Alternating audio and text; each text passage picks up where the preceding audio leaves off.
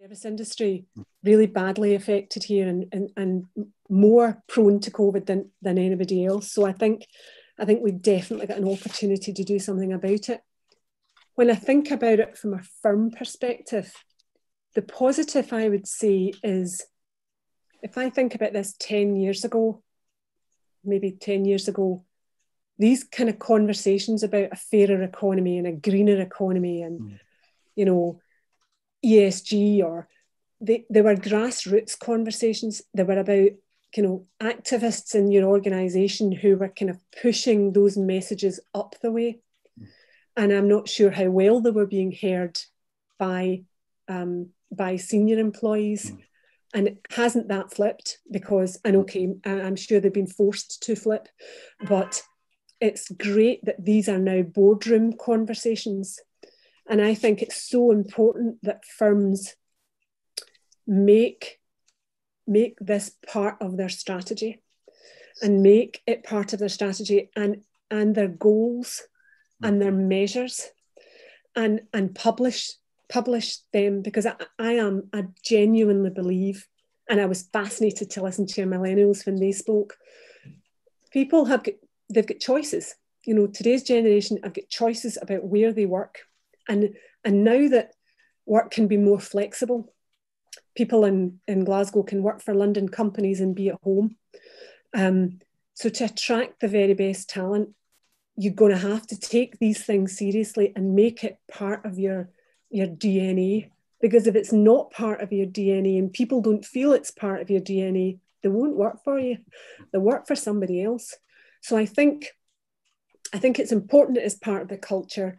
But it, you know, I was on a call just the other day and people were talking about, you know, net carbon, you know, carbon zero, and they were saying, I don't know how I'm going to get there.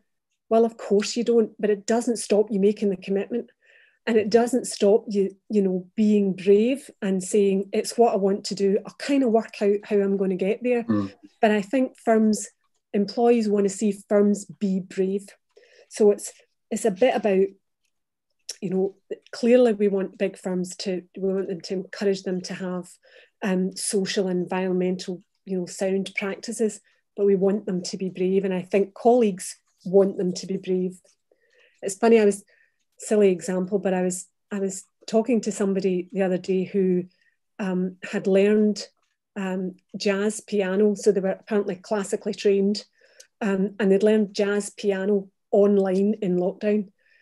And I was thinking, if it hadn't been for lockdown, you would have, and somebody had said to you, you know, you can learn jazz piano and I'll teach you online, you would have thought, that can't be done. It absolutely can't be done. And yet you think differently, and it can be done, and it has been done. So I think what big firms need to think about is, let's just be brave and work out, you know, let's set ourselves the goal and then we'll work out how to get there. Fantastic.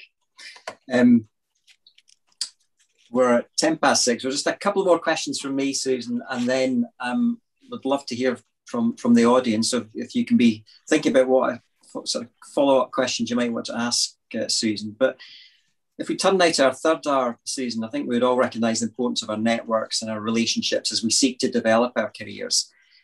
As we think about this hybrid or remote working model that we seem now to be very much entering into, how would you recommend that people go about developing and strengthening their networks and relationships in that kind of context? Yeah, it's hard, isn't it?